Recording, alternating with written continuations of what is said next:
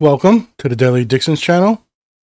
I'm going to be talking about a TV show that I finally got to finish, WandaVision.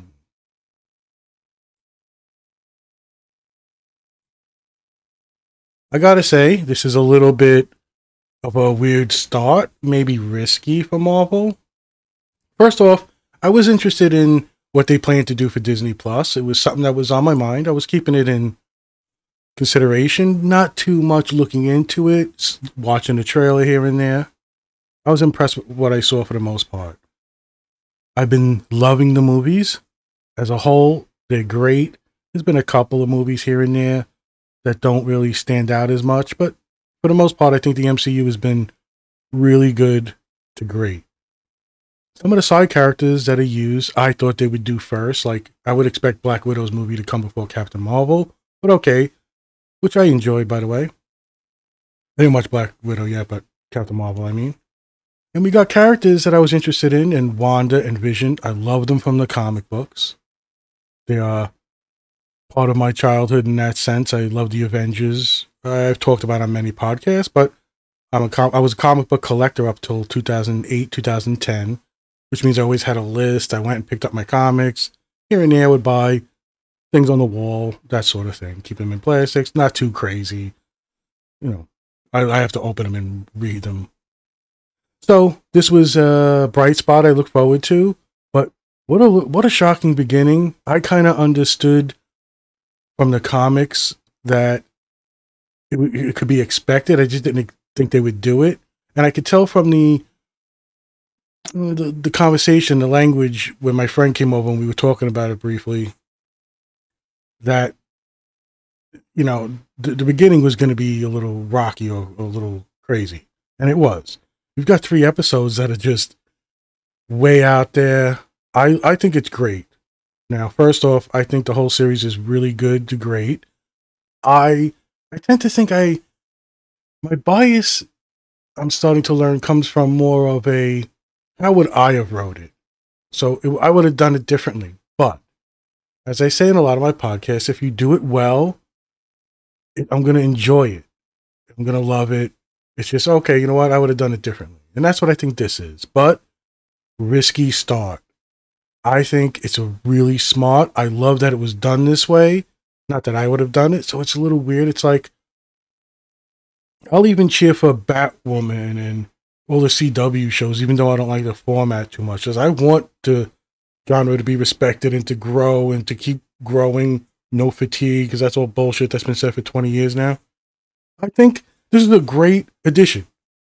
I like the characters, the way they interacted, the chemistry. You've got Elizabeth Olsen, Paul Bettany playing Vision and Scarlet Witch now, because I don't give too many spoilers or plot holes unless I want to do a deep dive. So I'll skirt around a lot of the things like that. So you don't have to worry about spoilers too much. Just my surface thoughts on finally getting to watch the whole thing. So if you're watching it week to week, I think this is a hard sell. Like, it's chancy, but you stick with it and it pays off really well. I think my only problem is, well, it was good to see other people. So you see some characters you've seen from the movies and, you know, ancillary side characters. What was the guy who played Jimmy Woo, one of the FBI agents? You see the woman from Thor. There are, you know, ties in that are nice. I would like to see more, but that's okay. My problem comes with what they tried to do with Monica Rambeau, or Rambo, whatever they call him, how to pronounce it. So this is a character, no spoilers, but in the comics, she becomes Captain Marvel and eventually Photon. I don't know if she becomes Captain Marvel again, but she's the daughter of the pilot who was in Captain Marvel, and she has a rich history in the Marvel Universe. Very good character, respected, given many props. She's had great story arcs. I like it a lot. I think they messed up her, not really her origin, because it's done okay. It's just, it seems short-sighted and maybe a little quick. Like, they wanted to do something with her character, and they decided not to. It's kind of weird. They have this new entity, which is like their next phase of Agents of S.H.I.E.L.D. would be SWORD, SWORD, and it's an acronym for Sentient World Observation, something or other. And there's that tie-in that fits, but there's something about her character when she shows up and what they do with her that disappointed me. Now, granted, it's just, I guess her origin as a subplot, but I thought the character's involvement was going to be different. It just felt weird. It felt like someone came in, or afterwards, when they do their editing, they say, okay, look, we want this to be 8 or 9 episodes, half hour each, which is bullshit. And then for like the last, they're going to put some end cuts, well, not end cutscenes, but after credit cutscenes they'll put in, and it just felt a little jarring. It felt like it was done hastily, but as a whole, WandaVision is awesome. I think the characters nail it. They got their, themes going on, and there's a lot of the, angst and emotional turmoil that's associated with mental illness and what that does with a person of power who, just by her, they hint at subconscious, and then obviously she knows what she's doing. There's a town warped by her reality, and it is, it's amazing to watch and frightening in its, ramifications. It's just, there's a twist in there too, and it has a lot to do with witchcraft, let's say.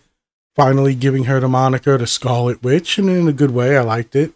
As I said, I liked it all. I practically love it, but I love it for more than what it did and what it's trying to do than, it was written for me. So it's like, I admire it. I love that it was done, and I probably watch it again. So I guess my nitpick about it is just what they did with Monica Rambeau. I found I was drawn in, and then, whatever I expected was not the way it came out. So not a flaw, maybe, in the sense of, well, who cares about the character? Who knows the character? Fine. He played a pretty good part of the show, and the way they edited it and did the timeline, you sort of found out what was going on. So things work out after episode 3, and they really come to a head, and the show holds nothing back. The special effects look fucking amazing. There's so much going on in some scenes, and there's a little bit of hope in some things, and a little bit of danger. You don't know. You can see coming out of this that the next villain in the Marvel Universe could be the Scarlet Witch. Like, you could see that happening, although it's more of a ambiguous thing. You could see it being done, and them having a good lead-in, because this is a major thing that happens. It really impacts a big part of the Marvel Universe, just for the fact that a small town could be affected by someone's anguish and pain and sorrow. And it goes into that pretty deeply. And as someone who, is always putting out there the importance of breathing exercises and meditation, little techniques. You don't have to be, a psychologist or a therapist.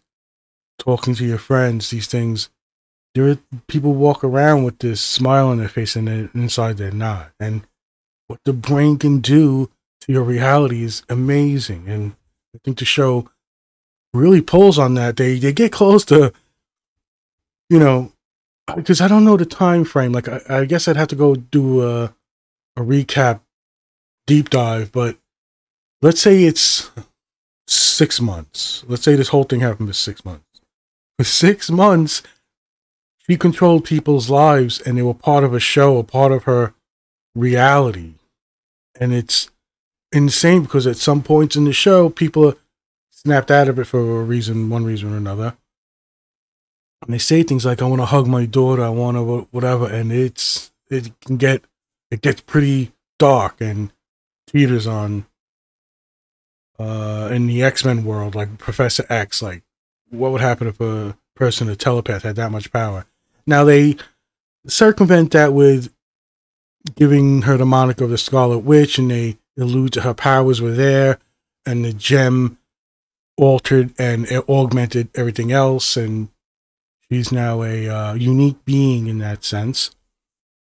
And you kind of had the hint of it, but it was like drawn away because when the Scarlet Witch starts in the movies, she's a telekinetic and she can give people nightmares, and that was a little strange for me, but I went with it. Then the more you saw of her, it seemed like she was a telekinetic, and they had dropped that part of her. Now you see what they should have done from the beginning. Now you can see that as a negative, a nitpick, or a drawback. That's fine. This is how she should have been written from the beginning. But is it an excellent way to cover your ass and right the ship? Yes, it's, you don't see DC and other things doing things like this. They're taking these chances. They're using the missteps as a learning lesson to progress and give fans and make good shows. But you can't just give fans everything they want. I mean, I'm not saying I would write the best shows. I probably would, but there's an admiration for good quality writing, cinematography, and this show has it. The chemistry is amazing, really good.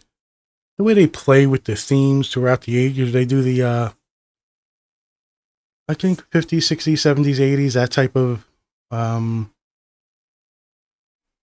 time lapse thing, and it has to do with her love of sitcoms and how you can lose yourself in them, which a lot of my podcasts I've talked about growing up in a certain way. I'm not saying I had it the worst, but you have things going on in your life, and these things are escapes. They're a window they could sometimes teach us. We learn from them.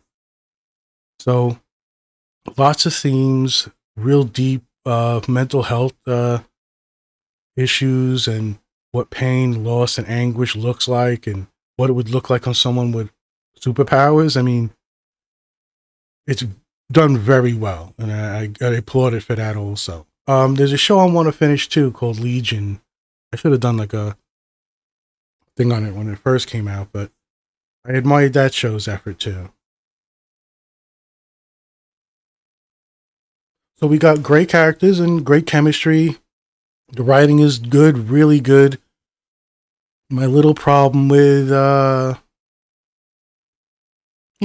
Rambeau is, I don't know, the more I think about it, the more I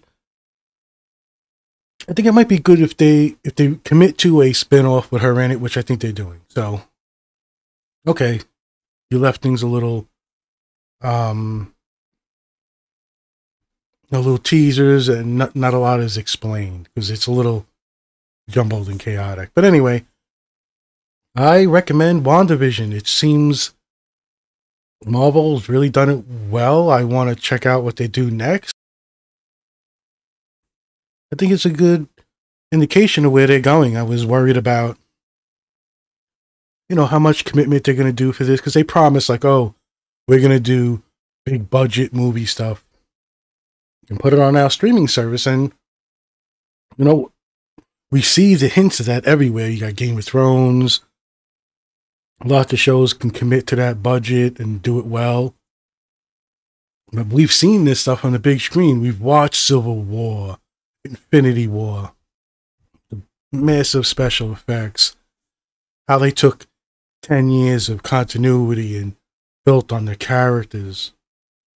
Are you going to be able to continue it and put it on a streaming service? Well, I'm going to say yes. This is a good step. Like I said, I think it's really good. I borderline love it, but I love it more for the fact that they took the chance and did it with maybe not me in mind, but hey, I'm just one person. I'm a comic book fan. As I said, a collector. There's a lot to love in this. You're going to feel emotions. I think they play on them well. Give you enough action here and there. Although I would say it's not, its forte is not action until you get towards the end. But there's this deep, drawn-out story. There's a little twist on one of the characters that are there that goes back to the comics. That was okay. How they resolved it was a little weird, but as a whole, watching it, it makes me at least excited for more. I'm happy it was done. Like I said, it wouldn't get a perfect 10 or, oh my God, I loved it so much. But I really enjoyed it. I just really impressed with what they were able to pull off, even though there's a little nitpick here and there. The characters on the sidelines, the new director type thing, was okay. I found it a little lacking here and there, but what are you going to do when you have Elizabeth Olsen and Paul Bettany, the actual characters from the movies there, and you're telling this deep story, and like I said, mental health issues, you know, it had enough stigma attached to them for years. We have a person who is hinted at and visually shown to really go one-on-one with Thanos. What happens when she can alter reality just by her thoughts, just by her sadness, her emotions? It's pretty scary. It's one of the reasons, one of the excuses you give for Thanos snapping his fingers. Like, why couldn't he just do it on his own without snapping his fingers? Snuff half the universe out. Because if you just had every thought in your mind happening, everything would be chaos, right? So, for this, the snap of the finger is the commitment, is the, right, I'm going to do this. Not every flight of fancy thought that comes into your head. But with mental illnesses and her power, it can happen. It's done brilliantly in that sense. It's, you know, watch it for yourselves. I think it's something to look forward to. I think you're going to get a joy out of it. I don't know if it's super kid. I guess you can say it's kid friendly for the most part, but there's some, you know, heart wrenching stuff that has to happen at the end. You see it coming. You know it's inevitable, and they do it brilliantly. I think there's you know, there's something to say for seeing the actors from the screen, and you know, it's probably just a bias. It's a, you know, mental illusion type thing. But they're there on the small screen, and it's done so well. Watch WandaVision, give it a shot, leave a comment. I think it's really top-notch television. Way to go.